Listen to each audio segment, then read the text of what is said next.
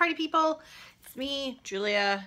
I wanted to come on and just like hop on to YouTube and make a little video in response to the last video I made, and then I thought while I was at it I would do a little chit-chatty like monthly favorites kind of thing. Don't mind me, there's laundry going on in the background, plus those laundry bins are there to hide the mess that is my husband's side of the bed. Anyway, I wanted to come on and just talk for a moment about the last video that I posted, which was the life update, where I've been, where I'm going. And I wanted to thank everybody so much for the overwhelming response to that video, and the support was unbelievable. And as always, whenever I have a conversation or like start talking about a certain subject, it always overwhelms me how much response you get with people going through the exact same thing. So overwhelmingly, there's a lot of moms out there, not even moms, just, you know, people in general who understand how it feels to be stressed out and tired. And there's so many people sharing stories about like the things that they're going through in their lives too. And then that also puts your own kind of problems into perspective. You know, like, got it pretty good here, so I shouldn't really complain too much about being tired. But I wanted to say how much I appreciate everybody's support and saying how much you like watching my videos and you don't really care when I upload, how often I upload. So I just wanted to get on and say that, like, thank you so much. You guys are just, you boost me up and you keep me going, and I just love you. I think I've got such a great group of subscribers and I love you guys all so much. Okay, so after saying that, I thought I would do a little kind of rambly, because what else do I do? Rambly kind of favorites video. I'm going to talk about the things that I've been using and loving in my, this is supposed to be a weekly makeup bag, but like, holy crap, look at it. It's full to the brim. I'm not going to go through everything in here because not all of them are favorites and not all of them are something that I really feel I need to talk about. So yeah, just things that I've really been liking. So first up, I have to say, I broke down and I bought a beauty blender, which is quite an achievement for me because I'm Miss Cheapo, cheapskate, frugal, bargain hunter. But it's not even like being a cheapskate or being frugal. It's just finding the price of, you know, upscale cosmetics ridiculous. Like, $28 for a piece of sponge is crazy. I bought this for myself for my birthday and I really like it. I like it, you know, too much. So there you go. I love that. Next is something, where the heck has this been my whole life? This is, well, it's my whole life. Well, it wasn't around your whole life, Julia. I don't know how new this is, but this is the Nivea In Shower Body Milk. So it's basically like a moisturizing cream you use in the shower. And I love it. So this is, it has almond oil and it's the dry to very dry skin. So what you do is you shower like normal, and then when you're still in the shower, you put this on your hand and you rub it all over like you were moisturizing, and then you rinse it off. And it's just a very like liquidy moisturizer. It works so well. It just leaves my skin feeling so smooth and soft and silky. And they've got different scents, but I like the original one because it's got that old-fashioned Nivea smell. It just smells clean. I love it. I won't be without that now. I think it's great. So my like base combination that I've been totally loving are these two beauties. I've got the Biotherm Aquasource BB Cream, and I picked this up at Shoppers Drug Mart. I have the shade Fair to Medium. It's the first BB cream that I've used that feels moisturizing on my skin. It's a little bit thicker of a formula. I just find like BB creams, they're mostly like tinted moisturizers, and for the most part, I don't find them moisturizing enough for my dry skin. But this is a little bit thicker, but it feels very light and just like balmy on the skin. It's very moisturizing without that like really super dewy luminous look or anything like that. Like there's no luminosity to it at all. It just feels really nice on the skin. Basically little to no coverage whatsoever.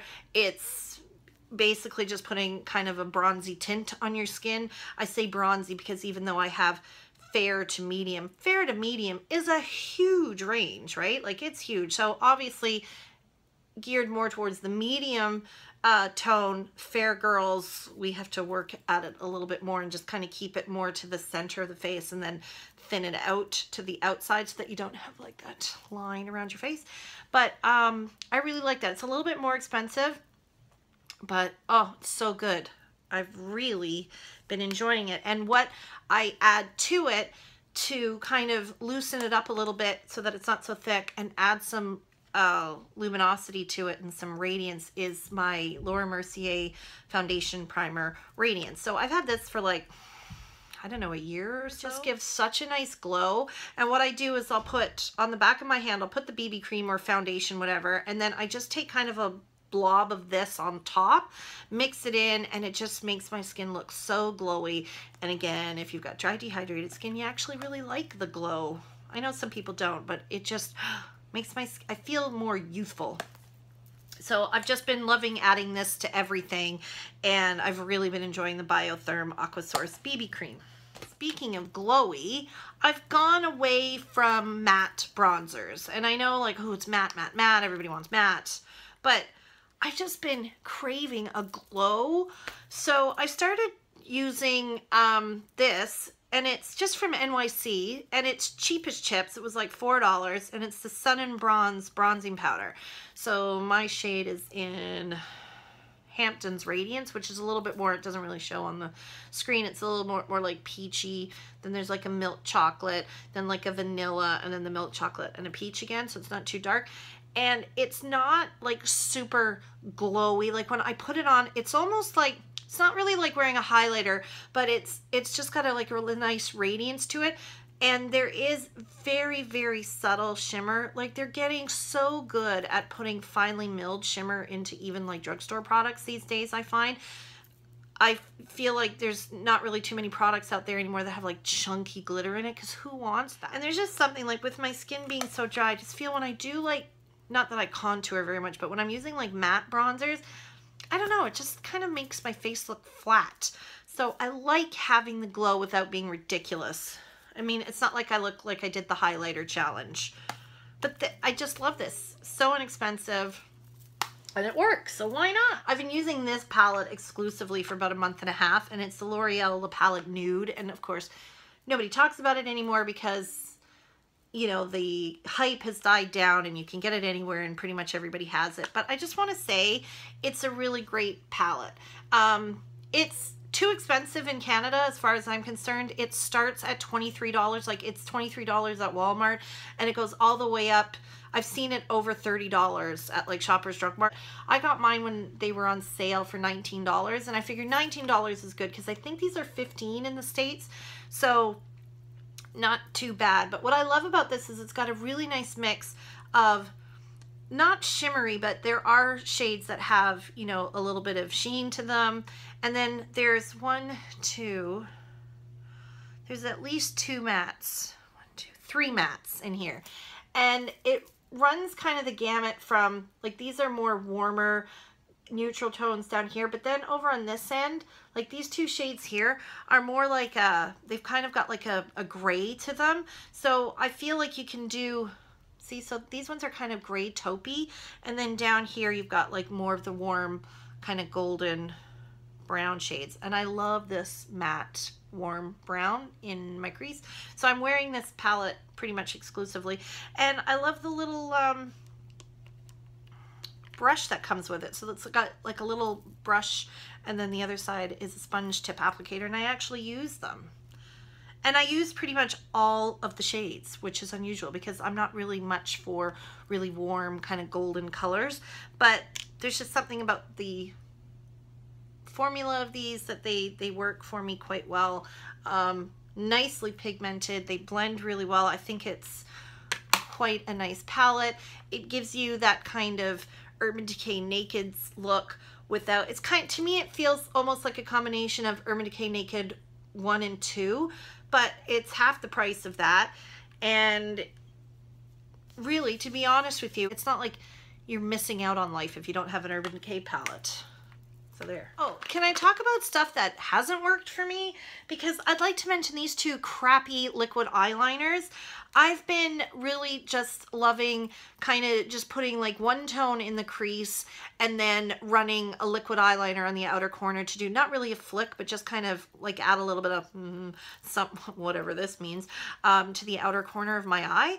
And so I've been, and I got watery eyes. I'm over 40, blah, blah. We know all the drills, right?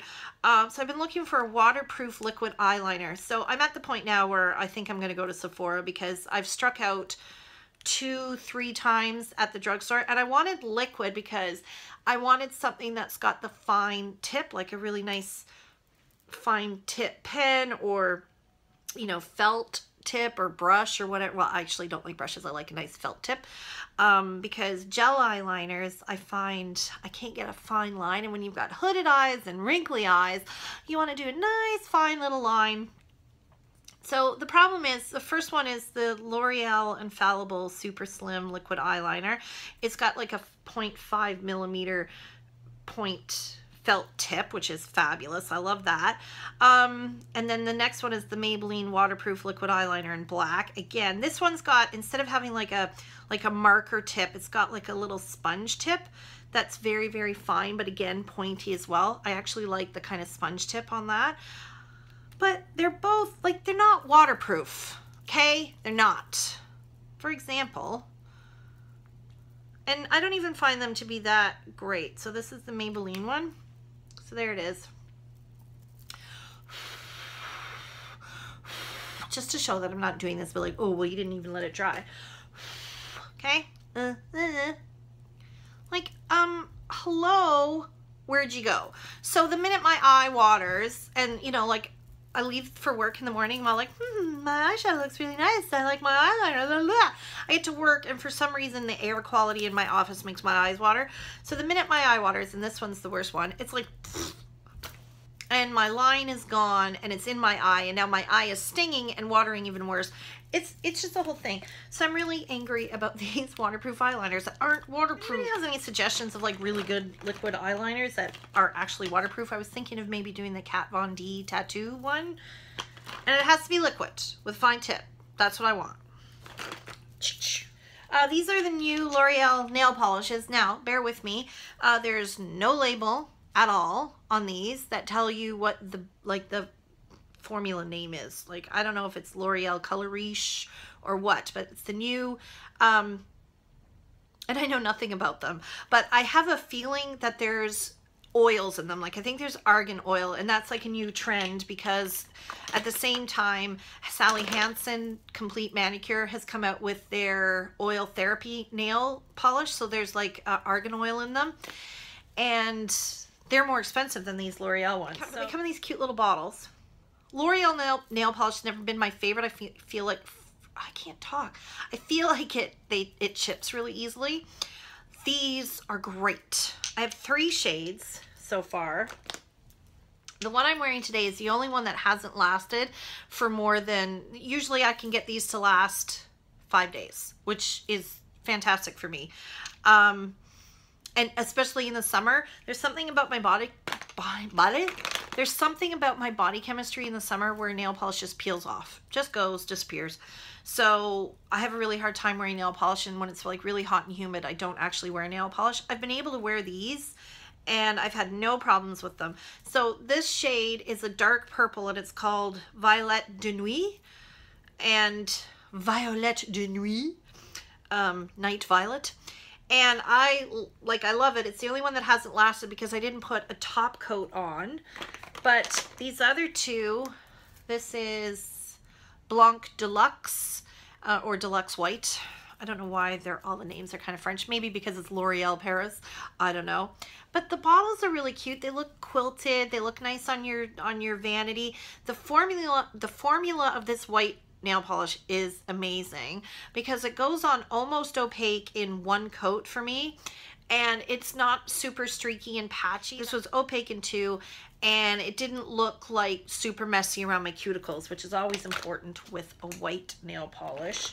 And the other shade that I love is this one in Decadent Gray or Gris Decadent.